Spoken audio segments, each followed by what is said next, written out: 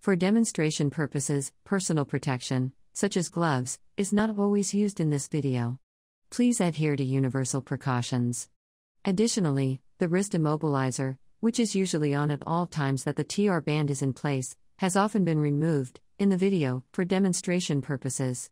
Wrist immobilization, post-procedure contributes to low-flow hemostasis. In this video, we will discuss the process for removal of the TR radial compression band and radial site management post-cardiac catheterization and/or percutaneous coronary intervention.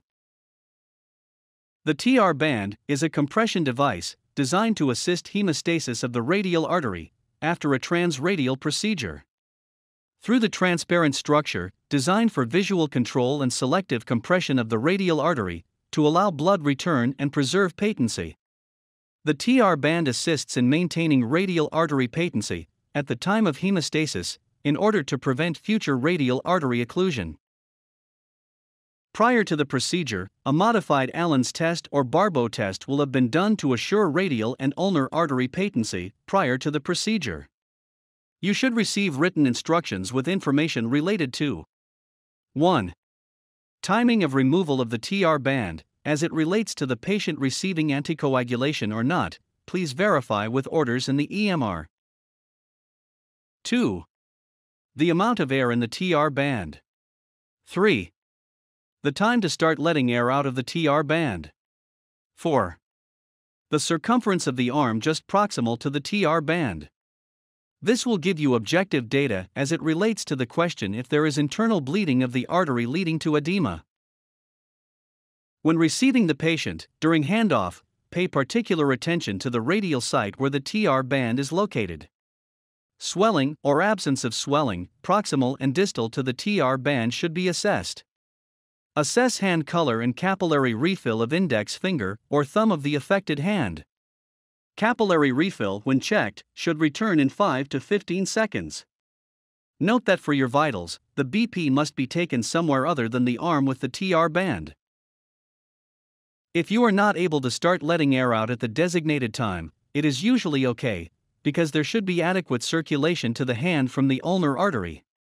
But this must be assessed at each check by capillary refill or pulse oximetry of the affected hand's index finger or thumb. The goal is to remove the TR band as soon as hemostasis has occurred.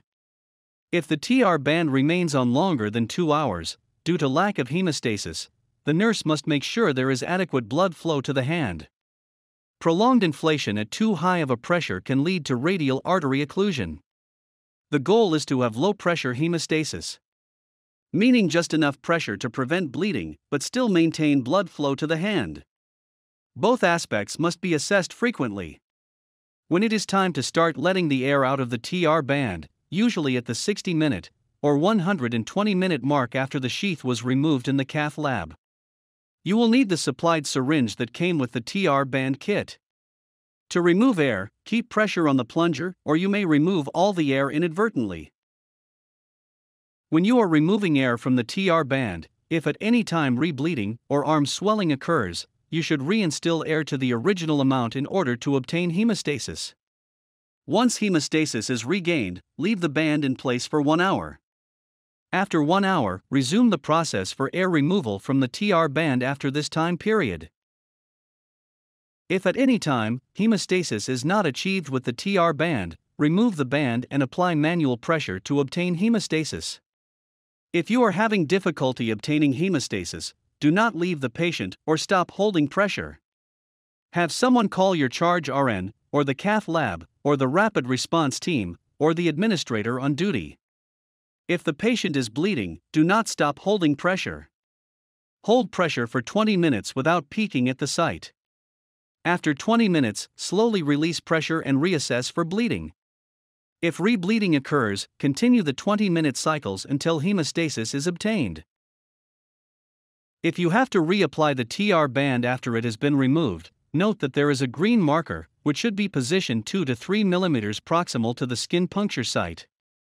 Once hemostasis is obtained and all air has been removed from the TR band, leave the TR band in place and monitored for a short period of time. If bleeding occurs, the band can be inflated immediately.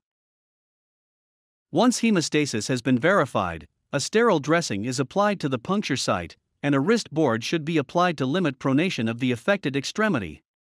The dressing should not be so bulky as to obscure signs of bleeding. The co-band should not be so tight as to impede any circulation. A band-aid or 2x2 with a tegaderm should suffice.